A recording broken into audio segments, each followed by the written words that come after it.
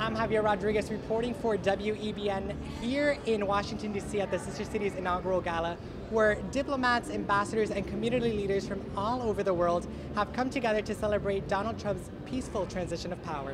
Well, we are always honored that the President of the United States is our honorary chairperson, and we're hoping to build more connections through local programs across the world. Right now, we have about 600 members of Sister Cities International with 2,300 partnerships in 150 countries.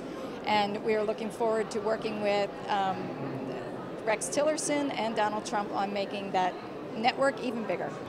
President Trump might bring something new. I have to see it. I still don't know, but I have to trust him.